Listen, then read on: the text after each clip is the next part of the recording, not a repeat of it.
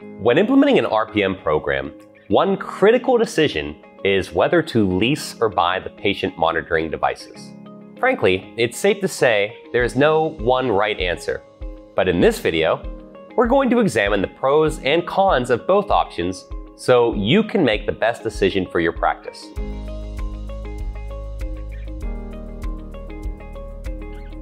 Hey there, this is Lauren from ThoroughCare.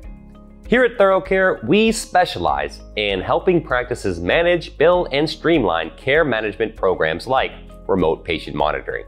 Devices are an essential part of any successful RPM program. Deciding whether to lease or buy the device for your program is a big decision.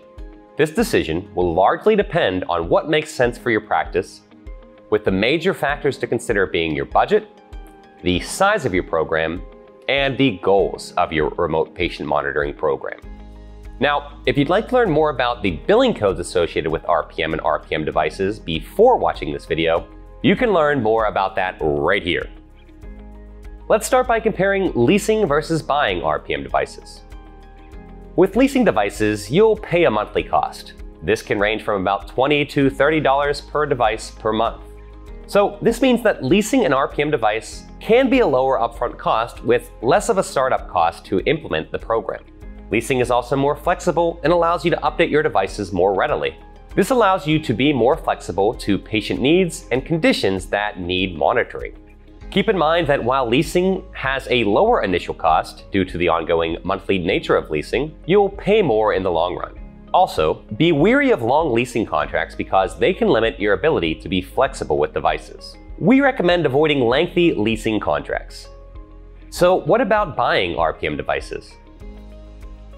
The cost of purchasing RPM devices range from about $100 to $150 per device. In the long run, purchasing devices will be a cheaper overall cost. You'll save significantly more money over the life of your RPM program by purchasing. Purchasing devices also gives you total control, allowing you to update devices whenever you'd like.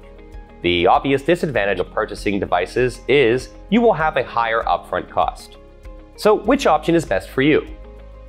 If you can afford a higher upfront cost to save money in the long run, then buying may be right for you. If you're looking for faster implementation and lower upfront costs, then leasing may be the better choice. Some groups even start out by leasing devices, and once the revenue from the program starts to come in, they may consider purchasing the remainder of the devices. The size of your program does play a big part in it as well, and it will relate back to costs. With a large-scale program, the initial investment in purchasing RPM devices may seem daunting. But if you can focus on the big picture, the profits realized through purchasing devices for a large-scale RPM program can be immense.